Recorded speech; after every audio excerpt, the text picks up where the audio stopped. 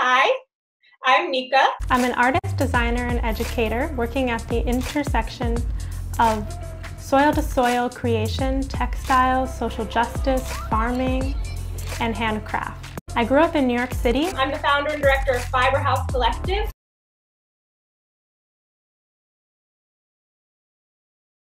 I was not yet born when the Berlin Wall fell.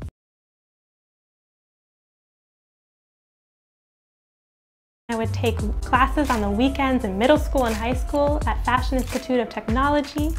And when I was ready to go to college, I knew I wanted to go to school in New York as well. And I went to Parsons, the new school for design, or Parsons School of Design, and I studied fashion design. But when I got there, I quickly realized how unsustainable and unethical the fashion industry was at large. At first I was a little discouraged. I didn't know what I could do. I felt overwhelmed, but through my studies there and through my research and experiences after, I realized that one person can have an impact, especially when they connect with other people and you form a collective, and together you can really start a movement to make change in the fashion industry and beyond.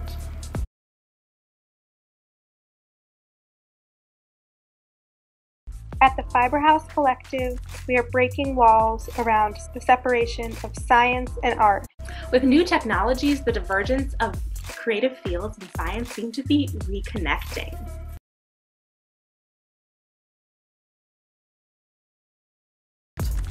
At Fiber House Collective, our mission is to create cloth that heals.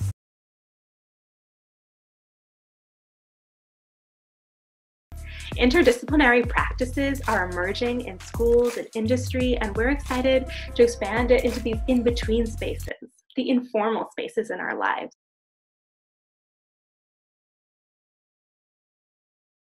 I started working with fashion designers at a place called Manufacture New York, where I ran their education programming and their public programs, and it was amazing. I had a platform to teach people and bring in other amazing folks in wearable technology and textiles and fashion production to share their expertise as well. And we really created an amazing community. Unfortunately, we lost our funding, and after that I thought, what can I do next? And I started working at a community biolab. It was called GenSpace. It was also in New York, in Brooklyn as well. And it really allowed me to expand my practice into biomaterials and biodesign. So that's using science and mixing it with art and creating new innovations that neither person would have thought about on their own. So it really confirmed this idea that we need to mix different mediums and different perspectives together in order to create change or figure out new innovations in design and in anything we make.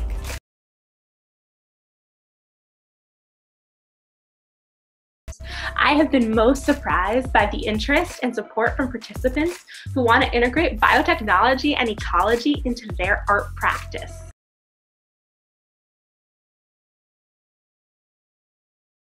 So I think of this idea of composting color or collecting color at the end of its when it's waste, and turning it into something new. I'm just going to pour a little bit of vinegar.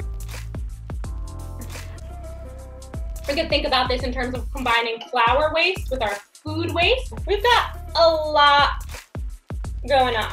What are the other things that we're stumbling across that's like wasteful in our own lives? Like coffee grounds, for example. I've been taking all my coffee grounds and growing mushrooms on them, right? And then like you can grow certain mushrooms actually that give you color, and then you can have more color, right? It can keep circling and circling and circling.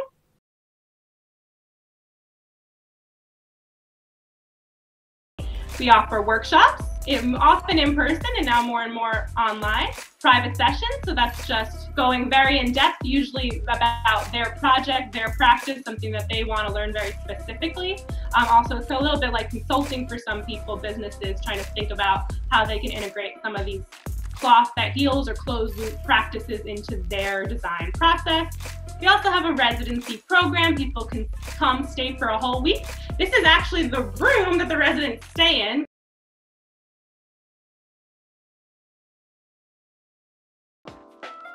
Our research has been focusing on how we can get mushrooms to decompose textiles.